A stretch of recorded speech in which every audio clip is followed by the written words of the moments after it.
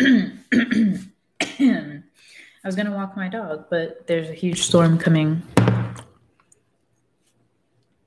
It looks like it's going to be violent.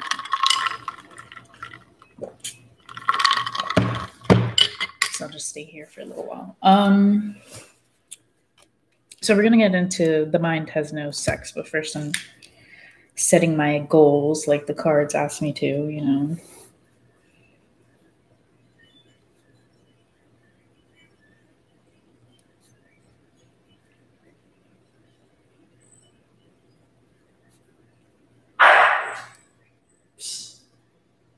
Hey.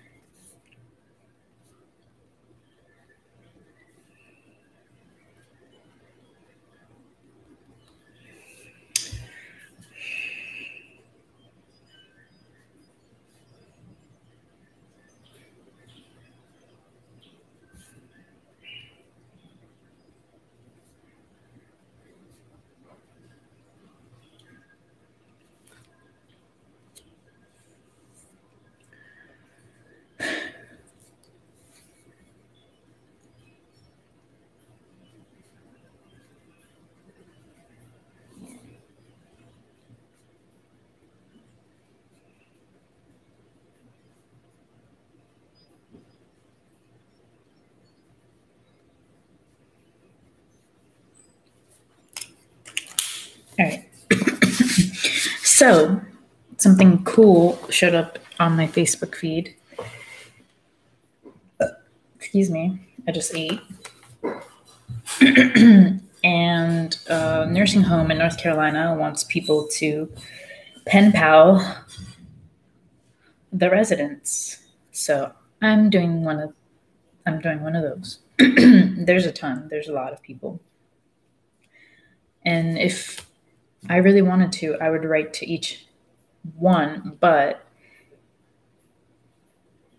I'll be spreading myself like butter, and with the intention and care that I want to provide won't be as good.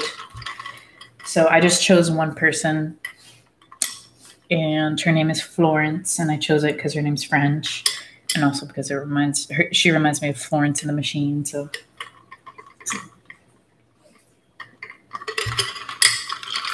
that makes me happy. That puts me in a good mood. So let's see, what else did I have to do? I had to write something else, a note to myself. Oh yeah, I remember. October.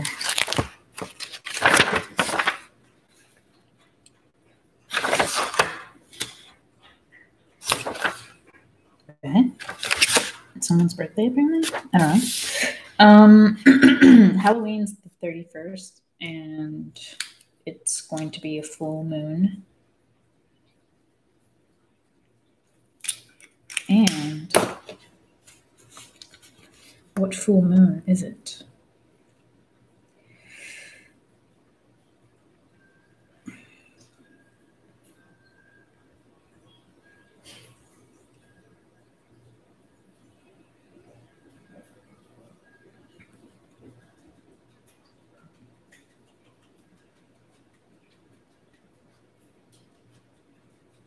Hunter's moon. Harvest and Hunter moon.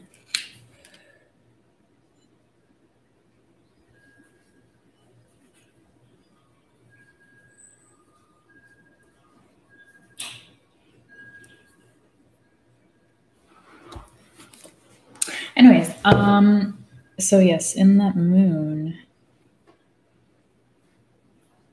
it's Samhain, which is a sacred pagan holiday. Just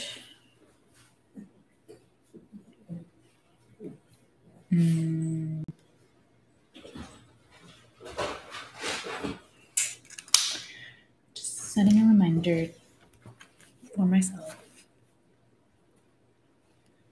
And we'll get into the book right now.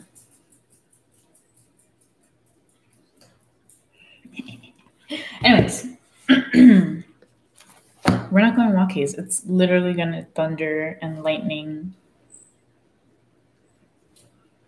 Crazy dog. All right, so the mind has no sex. And also another reason why I bought this was because it has a skeleton of a woman, female, and some bird. It looks like an ostrich. And I thought that was pretty cool. Harvard University Press, Cambridge, Massachusetts, London, England. For Robert. Acknowledgements. I don't usually read the acknowledgements. Introduction. Should probably get a pillow, but whatever. Forgive me for my elementary French. L'esprit n'a point du sexe. Is that how you say it? I don't know.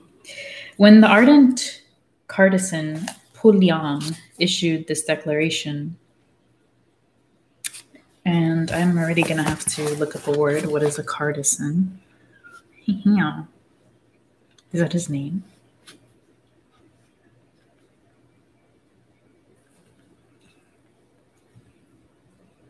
Relating to Descartes and his ideas. Oh, he's philosopher, right? Okay. I'm gonna highlight this. The process of reading for me is long. But this is how you educate yourself. So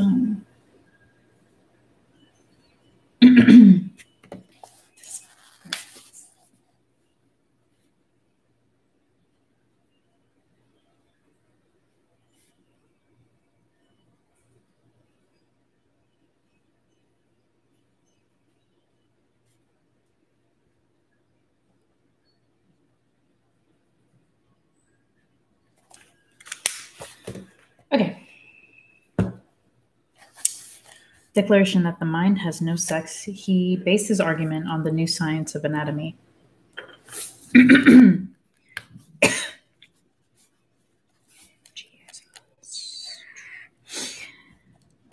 kind of want to just use one color, and I think the color is going to be purple. He based his argument on new science of anatomy.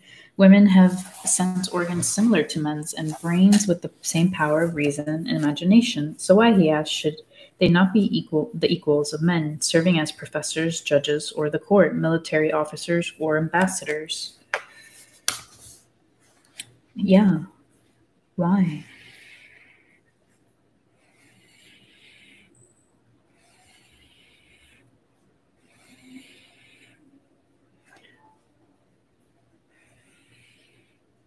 Okay, so Poulen's words reverberated across all of Europe. In 1673, he was like, why aren't women in science? A woman chemist cited them in 1674 to defend her publication, a literary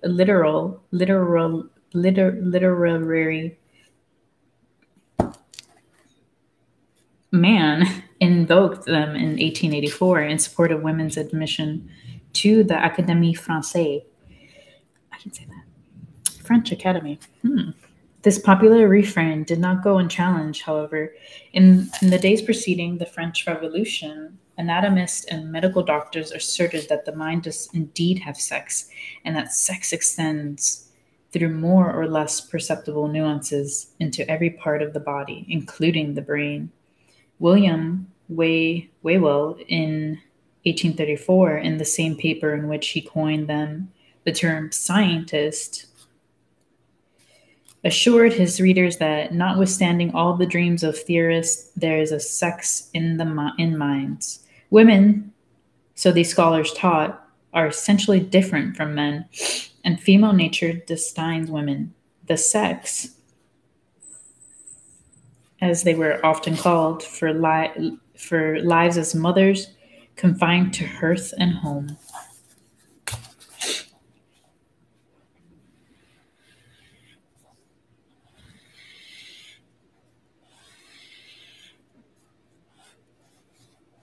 I'm not surprised.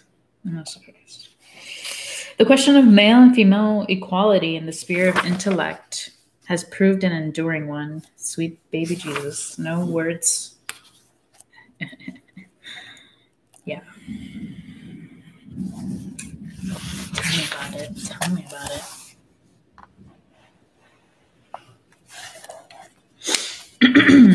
Nowadays, we ask, as have others before us, why are there so few women scientists? Whatever. In the 7th century, the English natural philosopher Margaret Cavendish spoke for many when she wrote, "The woman's brains are simply too cold and soft to sustain rigorous thoughts." And I think she was being sarcastic because it's in quotes. So,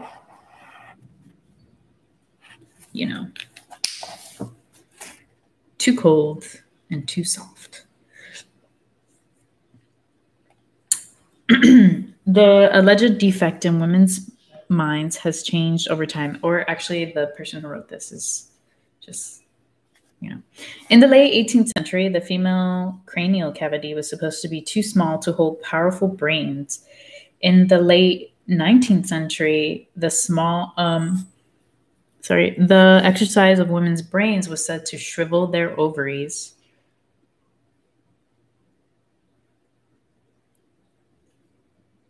In our own century, peculiarities in the right hemisphere supposedly make women unable to visualize spatial relations. Yeah, I kind of have trouble with that. But that's something you can learn, lady. Doesn't mean it's definitive. Shrivel my ovaries, please. Right. It seems unnecessary, however, to jump to rigidly biological explanations when one considers the obstacles that have been thrown in women's paths. For centuries, women were barred from the academies and universities for no reason other than their sex. Those few who were able to succeed in science often failed to enjoy the recognition of that office. Marie Curie, the first person ever to win 2 Nobel Prizes, was denied membership in a prestigious Académie des Sciences. Académie des Sciences. I don't know how to say that in French. In 1911, because she was a woman was not elected to full membership in the Academy until 1979, more than 300 years after it first opened its doors.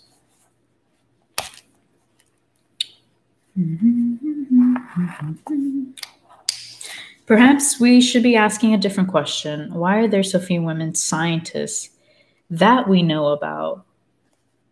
Exactly.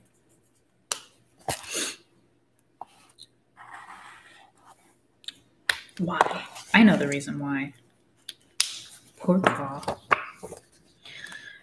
French. Okay. Perhaps women have been scientists in the past, but their stories have not been remembered. Exactly. I'm sure there were a lot of women scientists. Or perhaps women have dominated certain fields, but these fields have not been recognized as science. A fly almost suicided in my mouth. Where'd it go? Oh, yes, I have food all over me. Anyways, or perhaps women have dominated certain fields, blah, blah, blah. As long as 1830, the German physician Christian Harles lamented the long-standing gap in history of the natural sciences. There has been no historical and evaluative survey of all the women who, from the earliest times until our own, have distinguished themselves in the various sciences. How long has the problem of women in science been a problem? Forever. How many times has the battle been fought, lost, and then forgotten? Science is not an cumulative enterprise. The history of science is as much about the loss of traditions as it is about the creation of new ones. So this is this sentence right here how long has the problem of women in science been a problem? How many times has the battle been fought, lost, and forgotten? This reminds me of current events that are going on with the Black Lives Matters movement. This has literally been reoccurring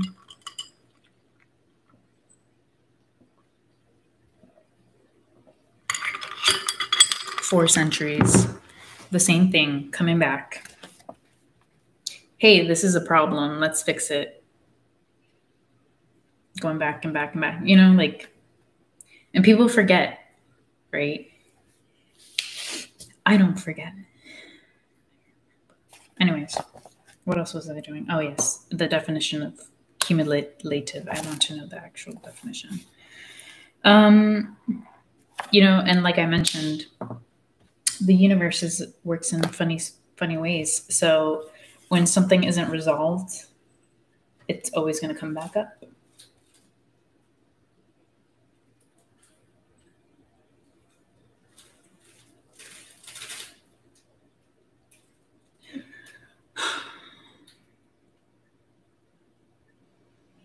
Animal children.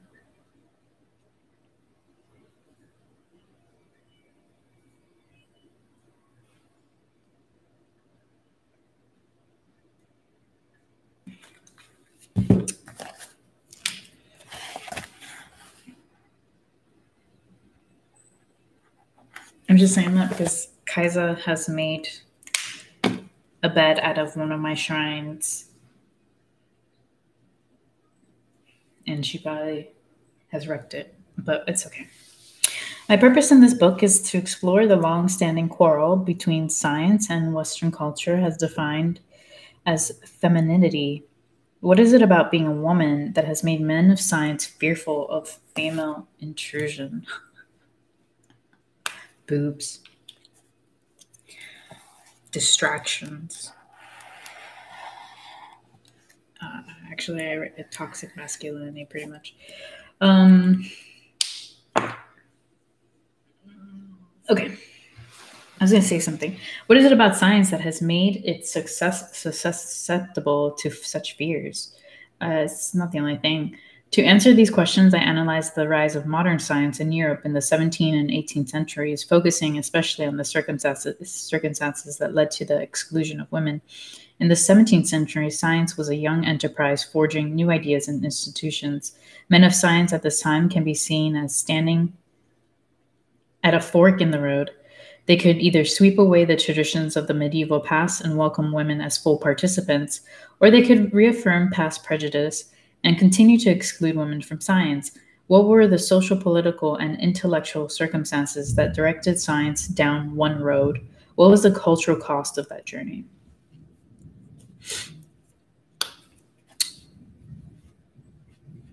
Men. I'll be right back. I need a pillow for my booty.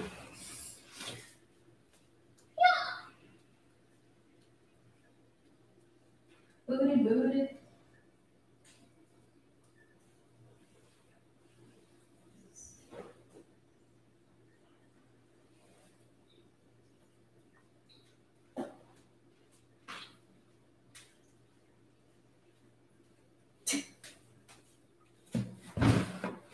Okay. That's kind of hard, but whatever.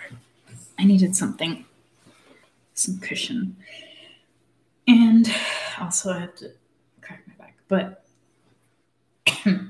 the project of writing histories of women in science is not an entirely new one. As early as 1405, Christine du Pizan asked if women had made original contributions in arts and sciences. I realize that you are able to cite numerous and frequent cases of women learned in the sciences and the arts, but I would then ask whether you know of any women who have themselves discovered any new arts and sciences, which have hitherto not been discovered or known, for it is not such a great feat of mastery to study and learn some field of knowledge already discovered by someone else, as it is to discover by oneself some new and unknown thing.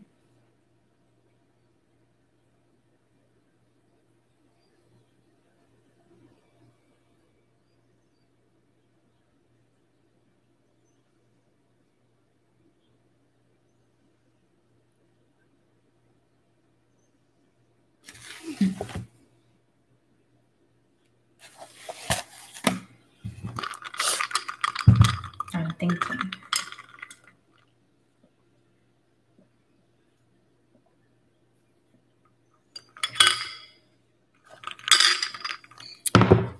No comment. Anyways, de Pizan, lady reason, gave the answer of many modern historians of women. Rest assured, dear friend, that many great and noteworthy sciences and arts have been discovered through the understanding and subtly, oh my god, this book is going to kill me, of women, both in cognitive speculation, demonstrated in writing, and in arts, manifested in manual works of labor. Dubuison's celebration of the heritage of intellectual women was not unique. The first major histories were presented in the form of encyclopedias. Man, I had encyclopedias, I remember that. From Giovanni Boccaccio de Clarisse Muliebus, yeah, French. He's Italian, but his thing is French. Clarisse Muliebus. 1355, 1359. Through the 18th century, the names of women learned in the arts and scientists were collected largely in an attempt to prove that they were indeed more accomplished women than had been previously imagined. It was not until the late 18th century, however, that the first encyclopedia appeared devoted exclusively to the history of women's achievements in natural sciences. In 1786, the French astronomer Jérôme de Lalonde included in his Astronomie du Dames, that's very nice, the first short history of women astronomers. Thank you, Jérôme.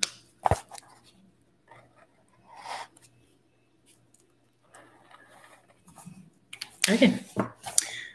And 50 years later, in his Verdienste der Frauen, oh God, this is German. Why are you switching it up on me? It's French, and then Verdienste der Frauen. I'm sorry. Christian Harless emphasized that, it's because it's Christian. Okay. Christian Harless emphasized that both men and women are capable of doing science.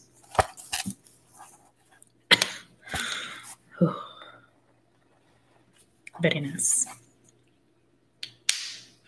It is not exclusively for the man to research nature, to penetrate her creations with a keen eye, and to enjoy her charms with unending passion. Sensitive women may also perceive her endless magic.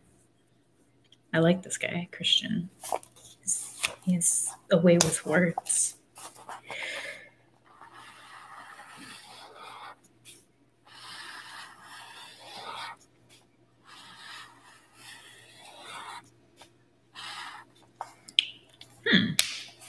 Very nice.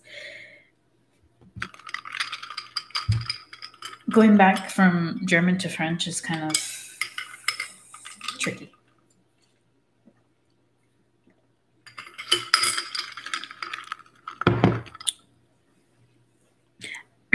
At the same time, Harless identified what he thought were significant differences between men's and women's relationship to nature. Man, he wrote, as soon as he's moved by the spirit, searches to uncover causes underlying appearances, seeking to discover laws in life and nature. Women, by contrast, searches nature over for expressions of love. This, he concluded, is the more natural, most beautiful way to approach the external world. I don't see anything wrong with that because, you need two different yin and yang,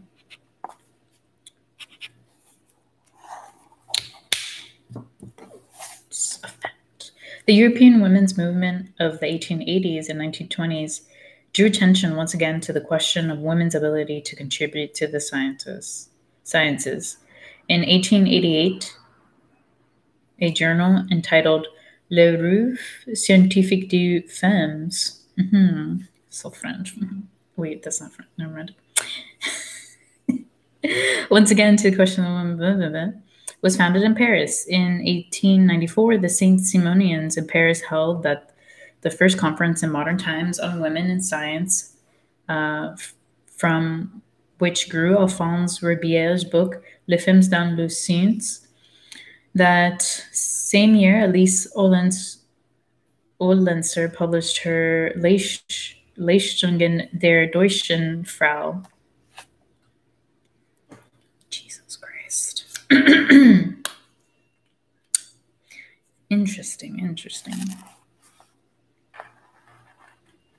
At least my French is a little better than my German, right? I don't know.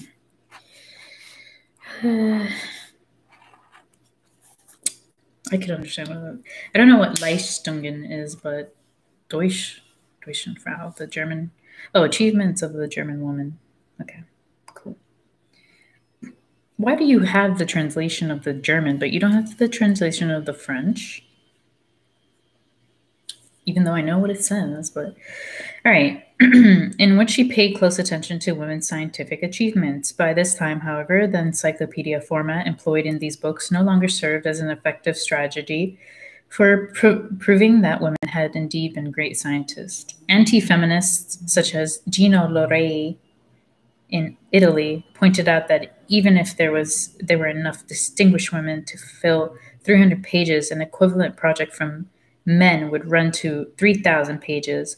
What woman, Loria asked, can rival Pythagoras or Archimedes or Newton or Leibniz? He sounds pretentious, right?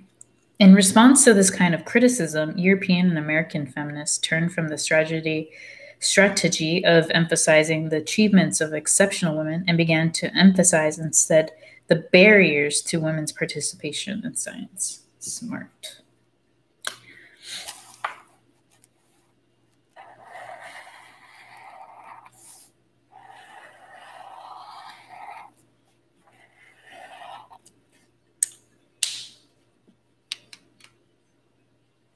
I need to make a note. For my game, my prototype. Should we do green? I'll do purple.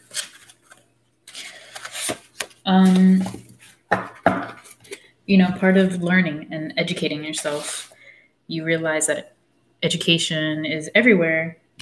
Learning is everywhere, not just pertaining to that particular subject that you're studying. So through this book, that sentence is going to be added to the homelessness prototype that I have.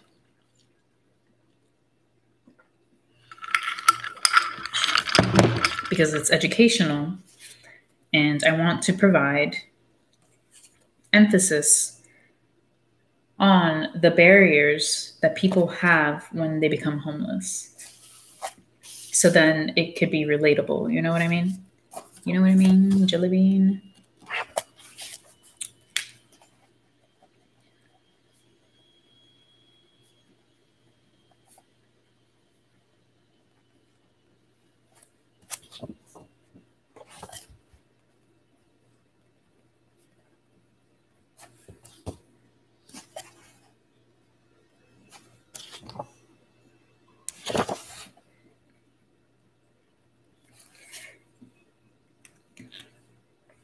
That's why when people tell me they have an education degree, I'm like, not to diminish what they've studied, but like, it's a lifelong, like education is lifelong. Like you can't just go to school and be like, yeah, I have an education degree. I'm educated, like it doesn't work. I don't, whatever.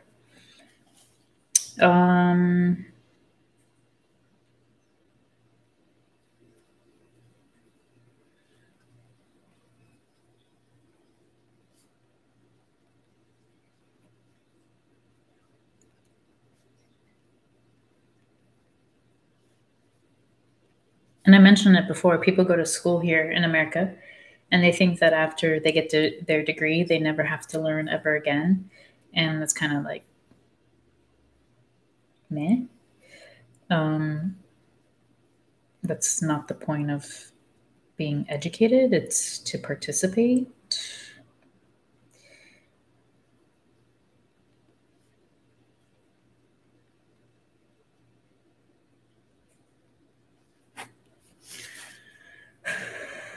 And I'm going to keep this out because I might have to write more as we read. The first detailed work of this sort was published in America in 1913 by H.J. Mozans, a pseudonym for the Catholic priest J.A. Zahn,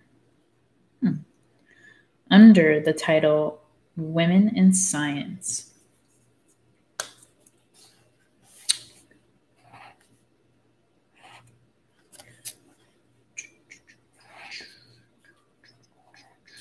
It was an impassioned attempt to show that whatever women have achieved in sciences has been through defiance of that conventional code which compelled them to confine their activities to the ordinary duties of the household. Mozan urged women to join the scientific enterprise and thereby unleash half the energies of humanity. He expected each woman to act as Beatrice, inspiring her own Dante to achieve his full potential. In this way, man and women would complement each other and together form a perfect androgyne. Only then would that world enter a new golden age, the age of science and perfect womanhood.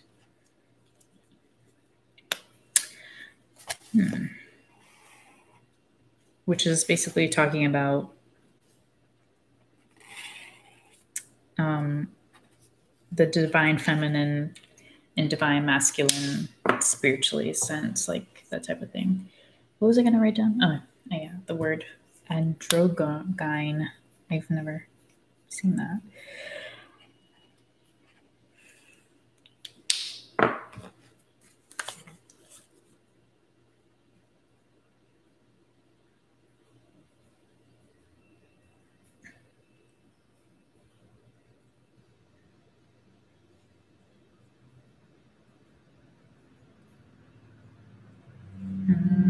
Okay, androgynous individual.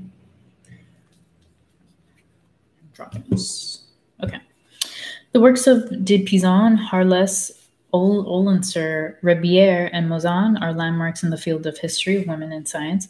Yet it should be noted that these authors who wrote about outsiders were also themselves by and large outsiders. Within the academy, as might be expected, the study of women in science was no more welcome than were women scientists. Despite scattered interest since the time of Christine Pizan, de Pizan, records of women's contributions did not become part of historical canon, nor was this picture to change with the emergence of the modern discipline of the history of science in 1920s and 1930s. This new field, purporting to study the relation between science and society, did not consider the role of women in science.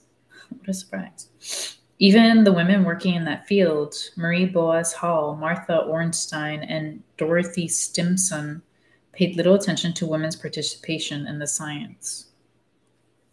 None of the major theorists exploring the social origins of modern science, Robert Merton, Edgar Zilsel, Boris Hessen,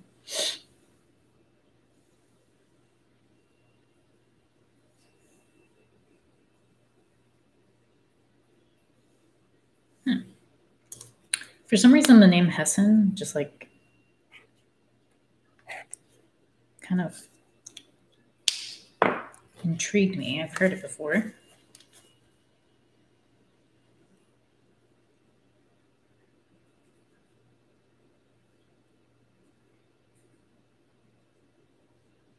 It's in Frankfurt.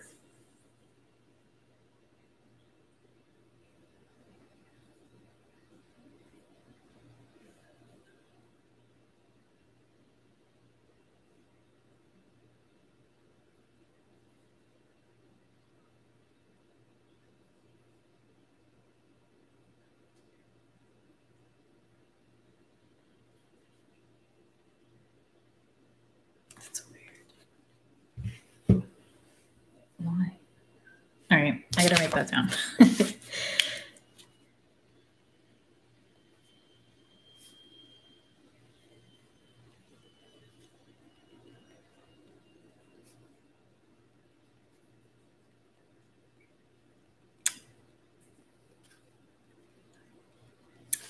I wanted to move to Frankfurt, Germany for a very long time while I was in college. But, you know.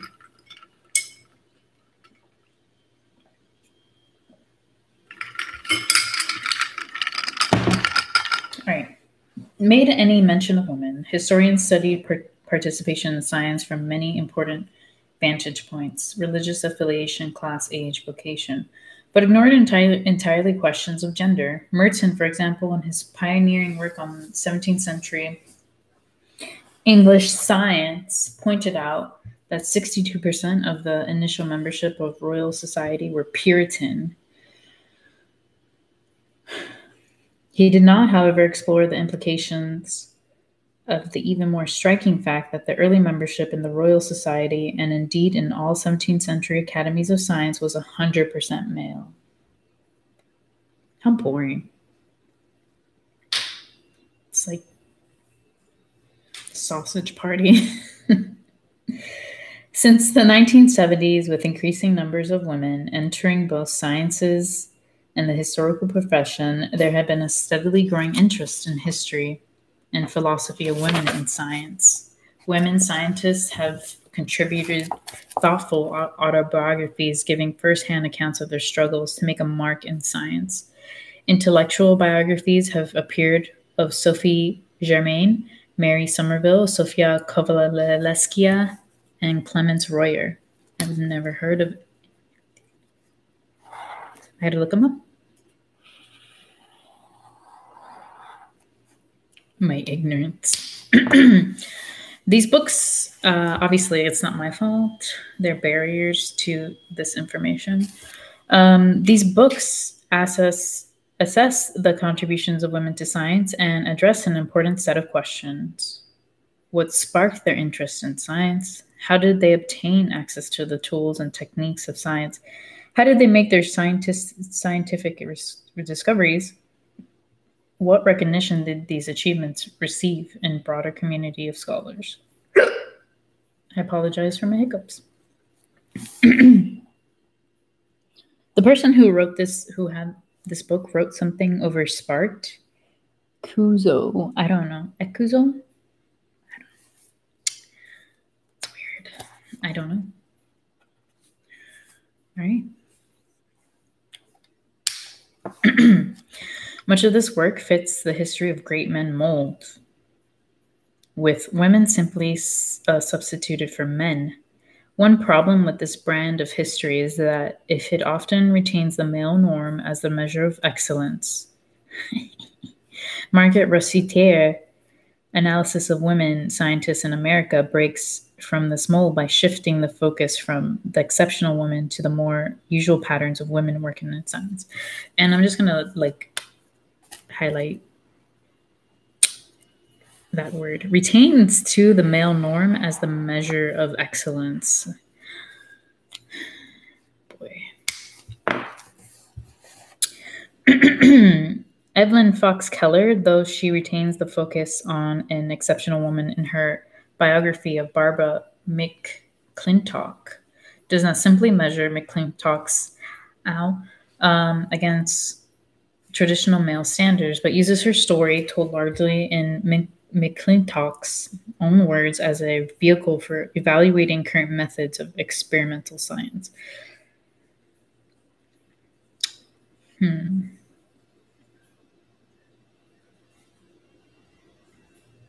Today, we understand to a large extent how women have been excluded from scientific institutions, despite efforts made through affirmative action.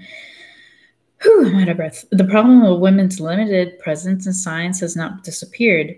In recent years, scholars from a variety of disciplines have concentrated on the problem, explaining the deeper mechanisms of exclusion.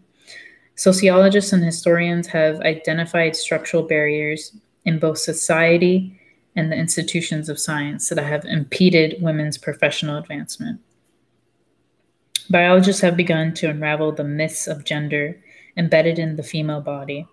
Philosophers and historians have begun to define gender-based distortions in the norms and practices of science, and to discuss alternative epistemologies for the sciences. And I don't know that word. You know,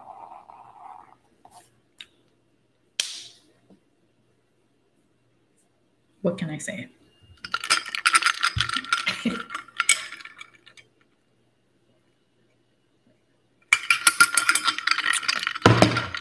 Can't really say anything, actually.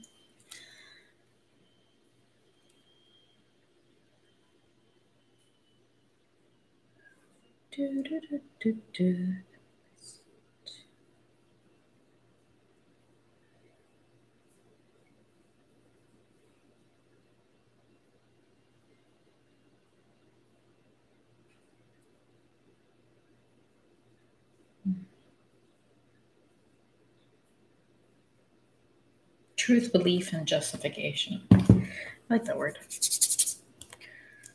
All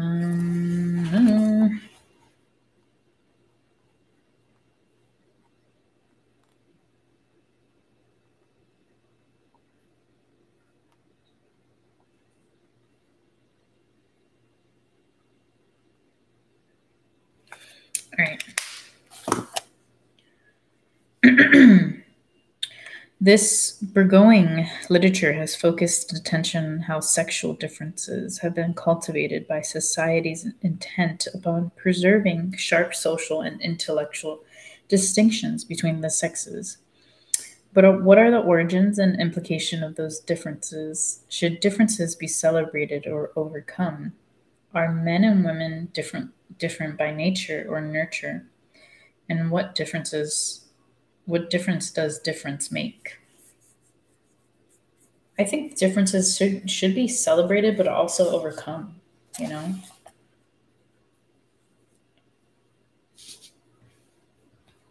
I don't know. Understanding gender differences and how they operate in the world of science today requires a re-examination of the history of women in science. What role did women question? What role did the woman question and the debate over female nature play in the origin of modern science? In the following pages, I shall be examining the revolution in European science that took place in the 17th and 18th century and the place of gender in that revolution. I have analyzed the problem into four constituent parts: institutional organizations, individual biographies, scientific definitions of female nature, and cultural meanings of gender. I look forward to reading that, actually.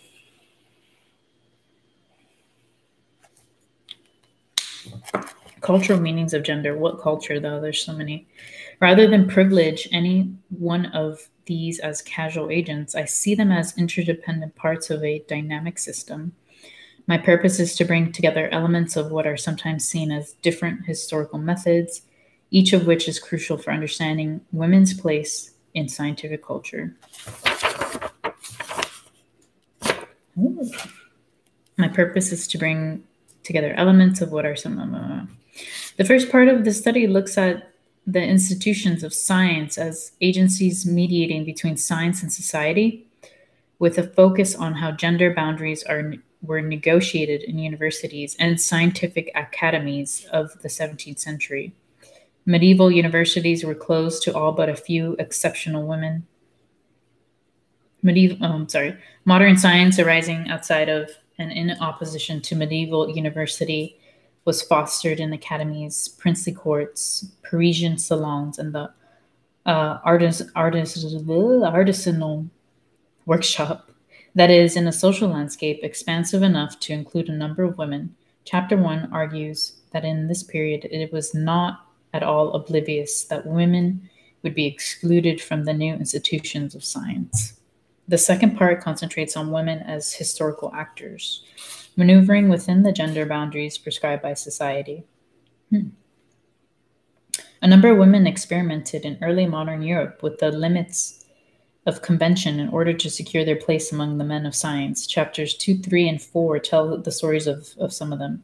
My method here is comparative. The diversity among women should not be ignored. Women's participation in science varied greatly from country to country, class to class, and town to town. Women scientists in this period came predominantly from two social groups, the aristocracy and the crafts. Chapter 2 looks at England and France, where the greatest contributions came from women, the aristocracy. Is that how you say it? I don't care.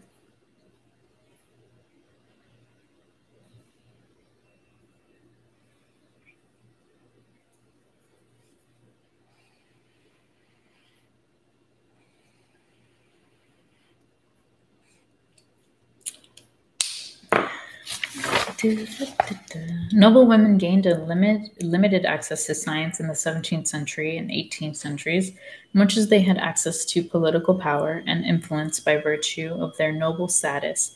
In Germany, Chapter 3, by contrast, women's scientific activities were prompted by their involvement in craft production. The strength of the artisanry in Germany may explain the remarkable fact that between 1650 and 1720, a sizable portion, 6 out of 42, of German astronomers were women.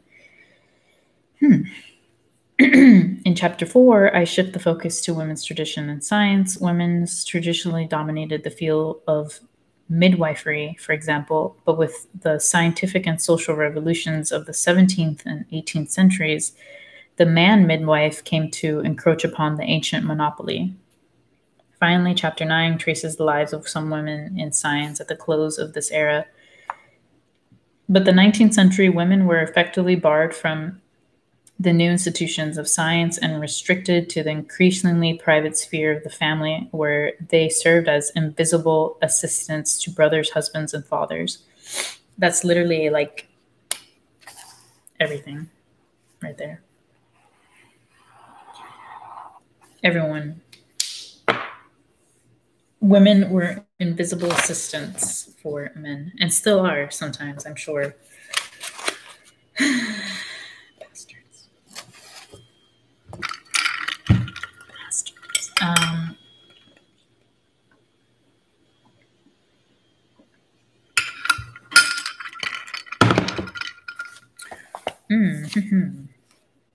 The third part examines how the biological sciences have read and misread sex and gender. No real distinction was made by 18th century anatomists.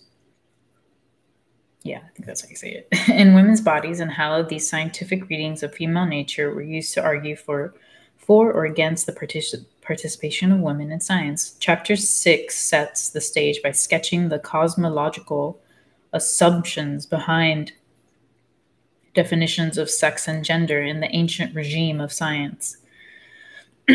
One might expect dramatic changes in understanding of women's place in society and nature during the tumultuous years of the scientific revolution, a revolution which itself arose as part and parcel of larger movements towards participatory democracies. We find, however, the modern science, strident in its claims to displace the old, was curiously silent on the issue of gender. Not until deep into the 18th century did scientists, especially anatomists, undertake a thorough going reform of definitions of sexuality. What in Chapter 7 I describe as scientific revolution and views of sexual difference. The fourth part explores cultural meanings of femininity and masculinity, and however understandings of gender became embedded in debates over women's ability to do science. I'm interested in that.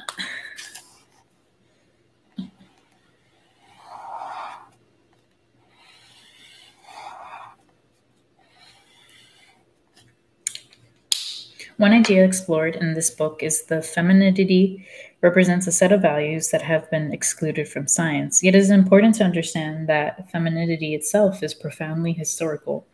Chapter 5 examines how notions of gender often refer as much to the manners of a particular class or a particular nation as to those of a particular sex through 2 examples.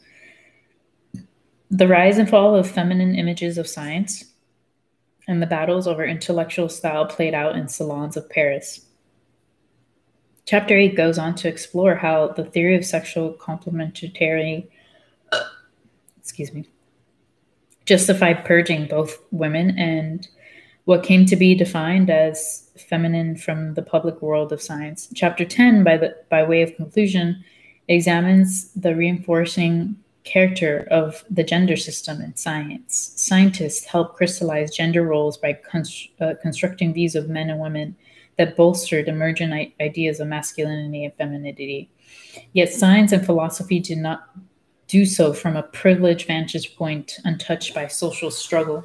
Science was itself part of the terrain that divided the sexes. Ultimately, we must ask, what were the consequences of exclusion of women from the methods and priorities of science? Though my focus is on women in the origins of modern science, my hope is that this book will also shed light on how gender relationships have molded and continue to mold scholarship and knowledge more generally. The nature of science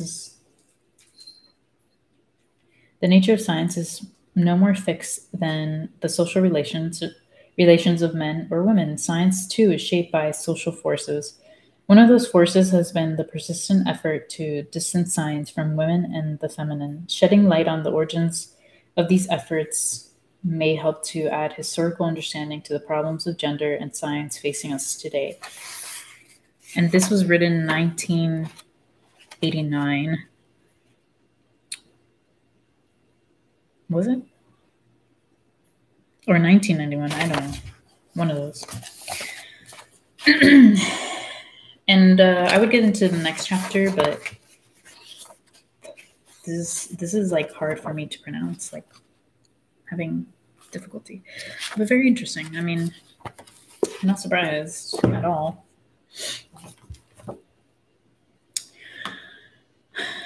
I mean, I live that life, right?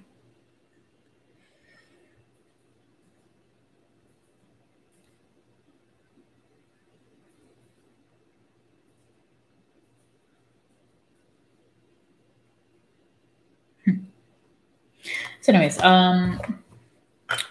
great book. Prefer it to the other one, You Have Chosen to Remember. I'm actually going to send that as a gift to someone because I don't really feel like there's anything that I need to read.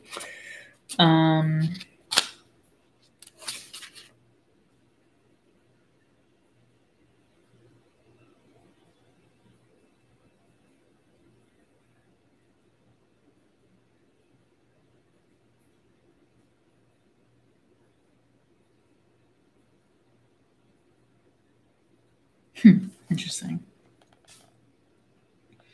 I just opened the book up and I found this picture of a man and a woman working together.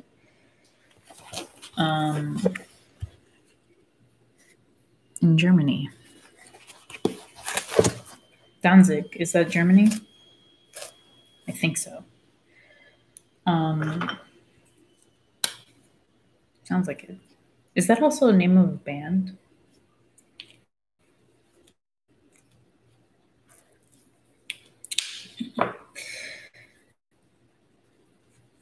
Let me see if they have more information.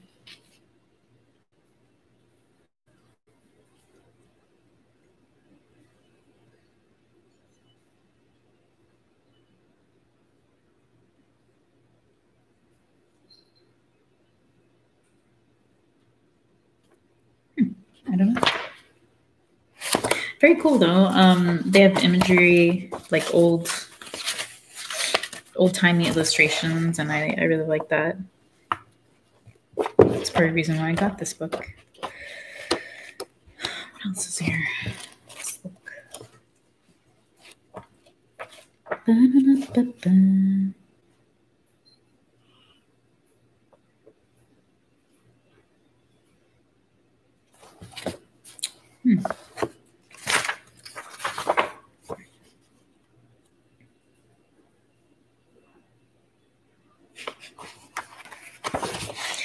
Oh boy.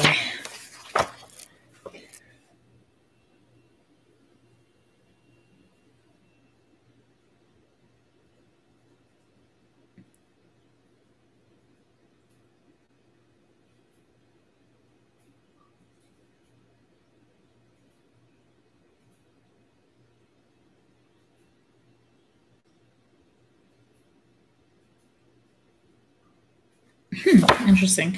So there's a drawing an illustrated drawing of the human anatomy, like the skeleton. This one is male, but I like the picture and make a cool poster. Shit, just lost my bookmarks. But yeah, that's pretty cool. This has an angel in the background. And then I saw this one. I lost the chapter we were on, but that's okay. And this one caught my eye because of the writing. It's German, but I can't read it.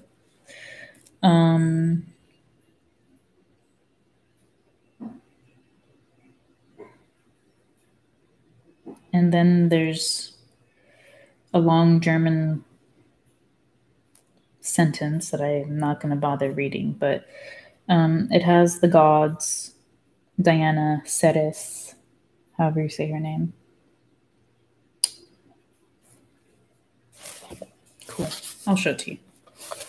It's pretty nice. Oh, wow. We have 3 people. Ironically, Rocky, I understand where you're getting at.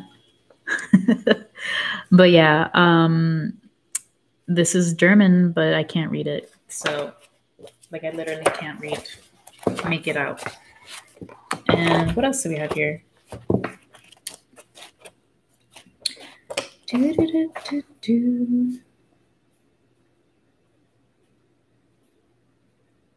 We have some naked women, you know.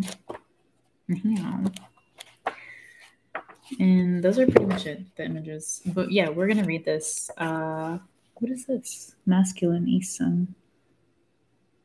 Hermaphrodite. Manly woman, womanish man, womanish man. Oh, interesting. Never seen that before. Anyways, this book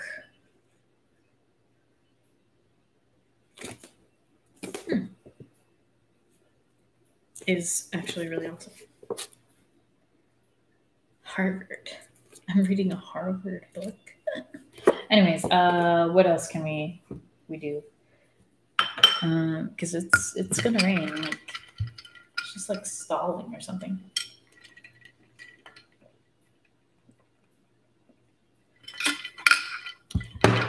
So anyways, the mind has no sex. Women and men, or masculine and feminine energies, are needed to balance themselves. Because a society filled with just men, I can't imagine what it's like. I think it would get kind of boring after a while, because you would just be constantly surrounded by the same mindset. What was I going to do? So yes, having both male and female energies, awesome and important, and that's why spirituality is preferable when explaining the importance of why we need female and male at balance. What the heck was I doing? Oh, yes.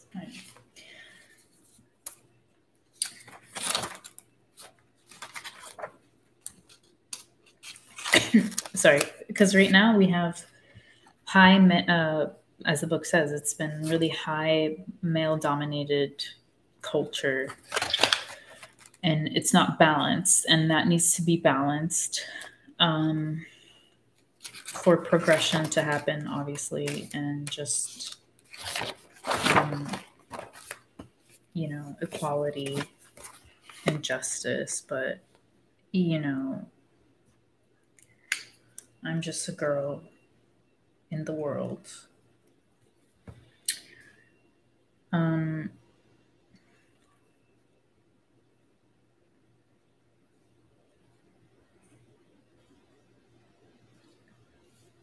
But the ironic thing about this whole situation, right? Like men literally like will demean women. I don't know why I'm speaking with an accent. They literally want to demean women. They want to talk down about them, but then they get married and they have children with these women, right? You wouldn't have anything without women. You wouldn't even be in existence without women. And yet you want to blithe. I don't know why I'm thinking of blithe. What is blithe? That word just came to me. I've never used it before. Life.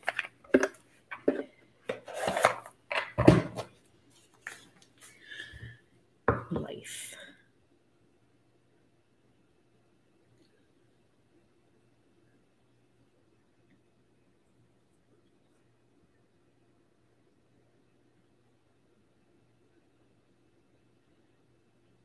I don't know. Careless, I guess. Like carelessly saying all this stuff about women and then like not realizing or not caring that you would not be in existence without someone pushing you out of their body in a painful manner. But that's okay if they want to be ignorant and disrespectful. That's going to bite them in the ass eventually.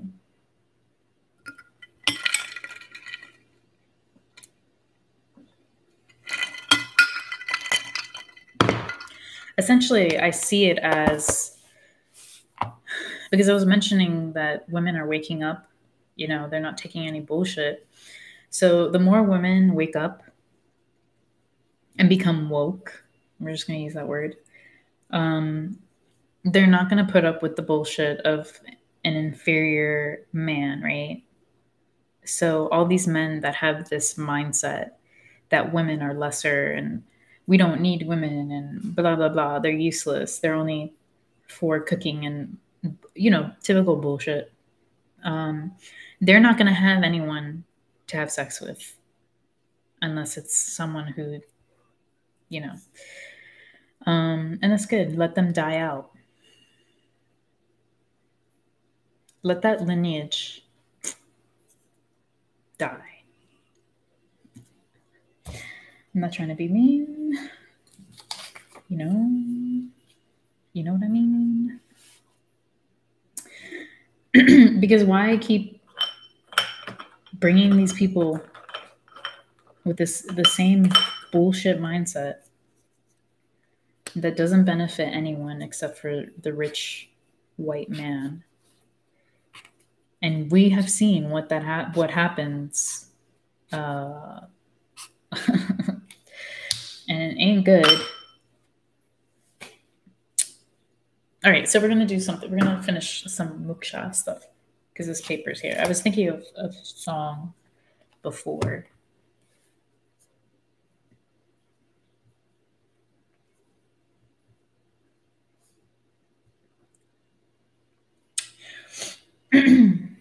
I mean, if you don't like women, you don't respect women, then don't put your... Did I make this 18? Don't put your dick in a woman, okay? Just use your hand. We don't need you. You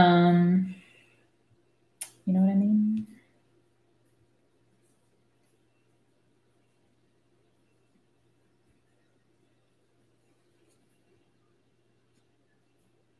Was that harsh? I don't care.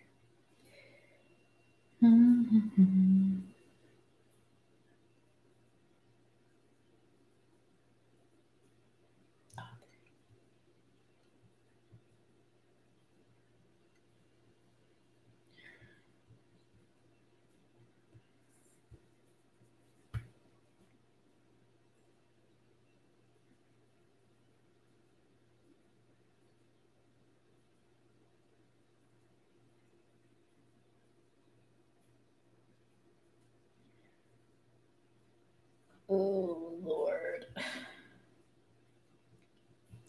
Yeah, so, like, I mean, come on. I wish vagina dentata was, like, a physical feature that every woman was capable of having. If you haven't seen that movie, you should watch it. It's basically vagina teeth. And I think that would be beneficial for everyone to evolve into that, you know?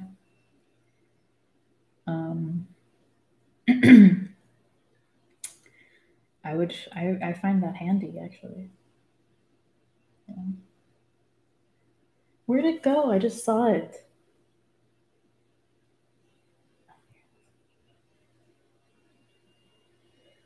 Dun, dun, dun.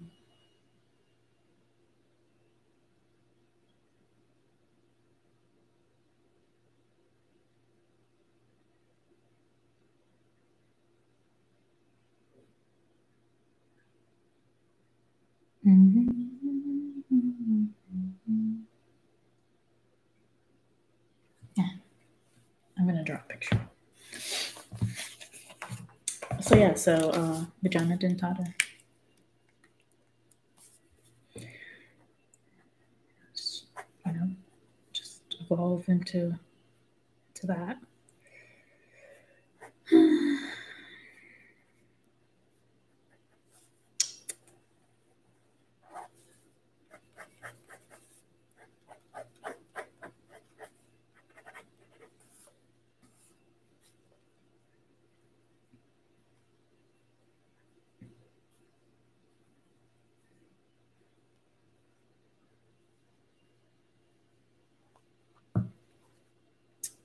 For peace to come to everyone, peace has to come into a single person's heart.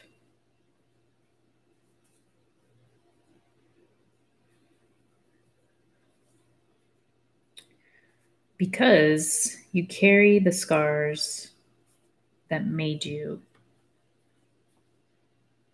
and you inflict those wounds on other people.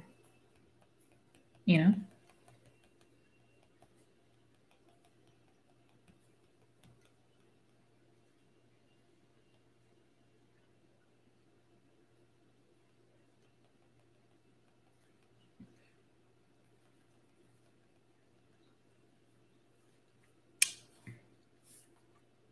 I don't know what's going on here, but I gotta do some smaller stars.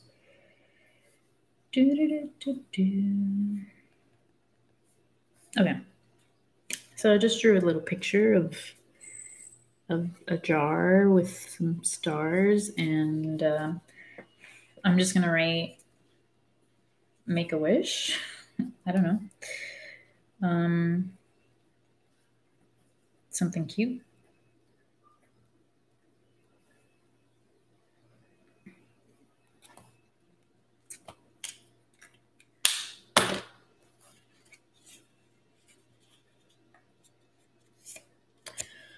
And put it in there. Should I fold it twice? No. Yeah, I should. Make a wish.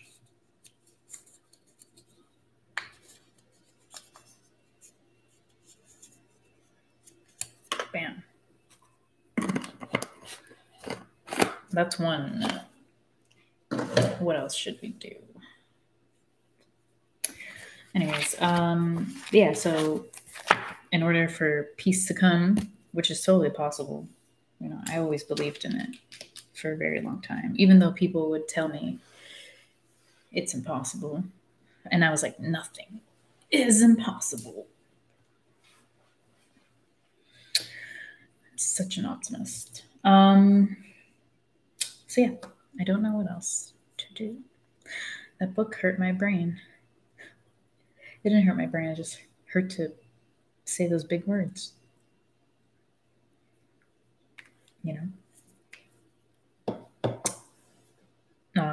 Let's see. What else?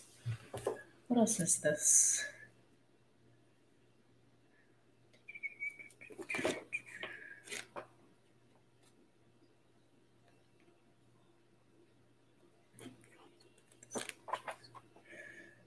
I can't understand this person's writing.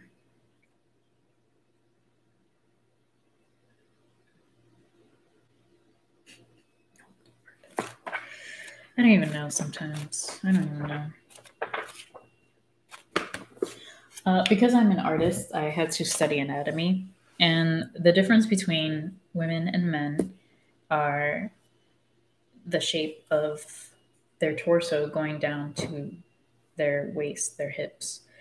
Men are slimmer, and women have wider hips. And that's because we bear children. And that's what makes us irresistible,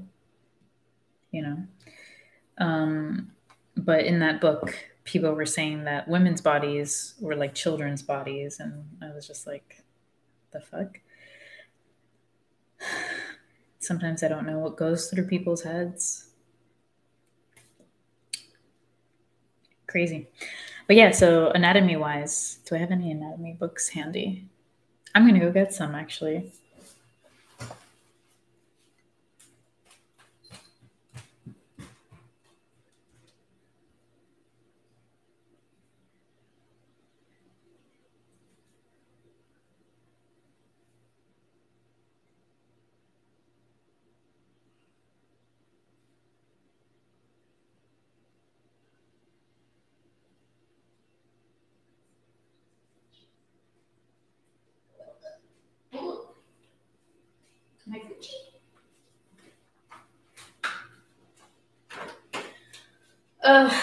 Well, anyways, so we have to study this book, and I have several. The Alice Anatomy for Artists. I have several anatomy books because it's fascinating. But let's see. This was made in. When was this published? This is old. Let's just say that. And it's also German origin, which I didn't know that. But look at these illustrations. They're just like freaking amazing. I had to draw all this, learn all of it. It was so tedious. Where's the difference between...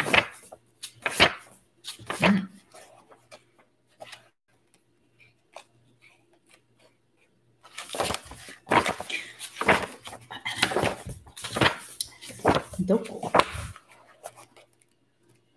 right, this one's focusing mainly on men. Why?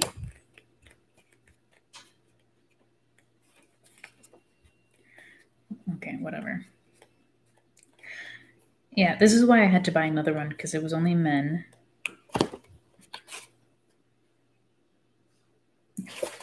So yes,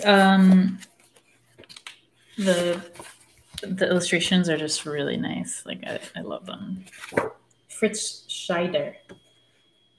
I should have known from his name that this was German. But yes, hips are the difference. Hips don't lie. It's just...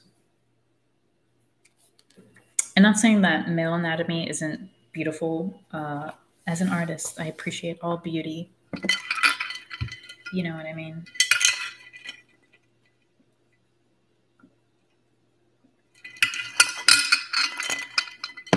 But I do think that women should be worshipped, as the goddesses that they are, because literally, like, we could end your life. Like, we could end your existence. Like if we shut down the baby factory, what are you going to do? Huh?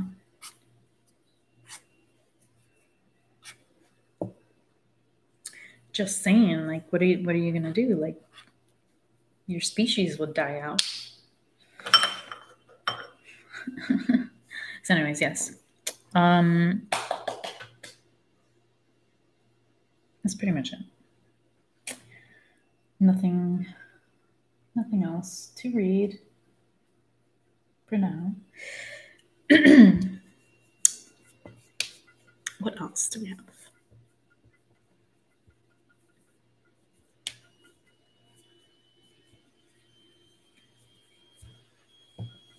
That's very much. I don't want to read anything else because I want to focus. I need to finish one book at a time instead of being spread out. Well, except for the art, game design. I like going back and forth because they relate.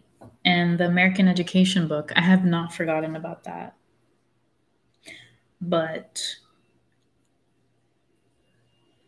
I think I'm putting it on the back burner for now. But yeah, so interesting. Anatomy. And the whole thing with culture, with certain cultures, right? In Saudi Arabia, before I think it was in the 70s, 80s, women could dress however they wanted, and then the regime changed, and all of a sudden, it was about covering yourself and hoarding yourself, and being subservient to the male figure in your family, because it's not only the husband, it's also the father that they have to obey. And partially due to the fact that women who are highly educated are dangerous, not in a physical, but in an educational manner. But whatever. You can't stop it. Can't stop evolution at all. You can't. Stop and feel in your body how great it feels when you give and receive. Raise your frequency. Expect more good things to come your way. Nice.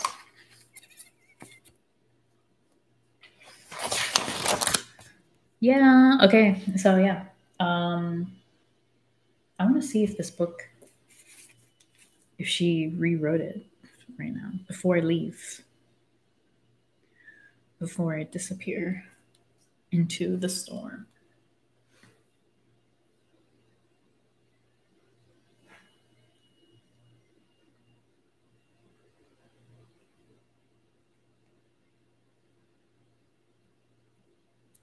Holy hell, what?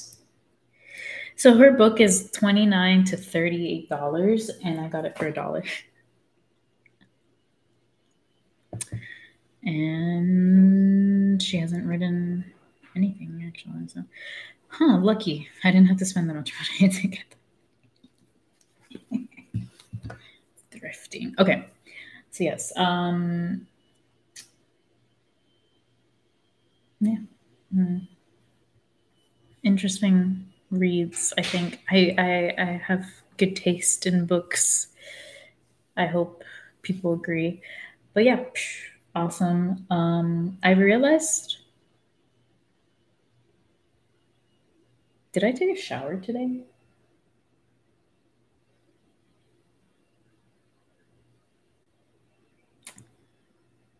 No. Anyways, and for the mind has no sex. Oh yes, it does all the time. I agree.